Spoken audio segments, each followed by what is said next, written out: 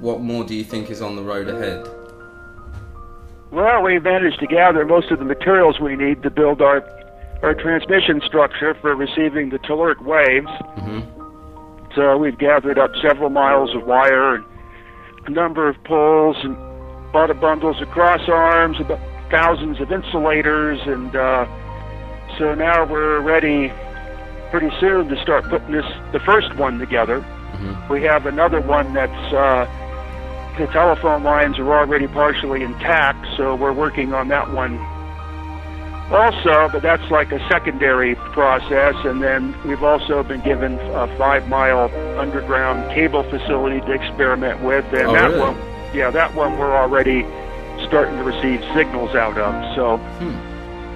So it's already operational. Well, it's inherently operational because the cable's already there, you know, and it's paired out so that you know, we can start hooking receiving devices to it. I demonstrated.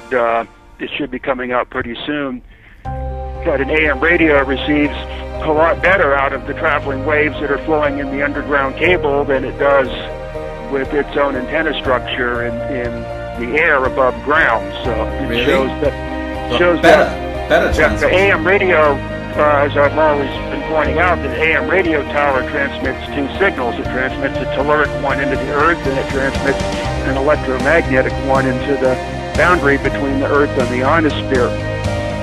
This analysis of telluric waves, which required the development of very special receiving equipment, very special antennas.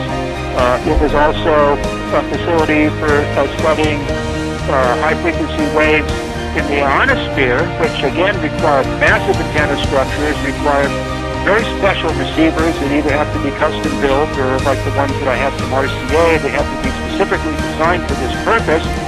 They occupy 4 or 5 days of equipment, you know, several hundred vacuum tubes or thousands and thousands of transistors. I had a parts inventory valued at least $500,000. I had every resistor, capacitor, transformer, coil, tube, socket, connector, wire, all military or Bell telephone. There was no Radio Shack junk or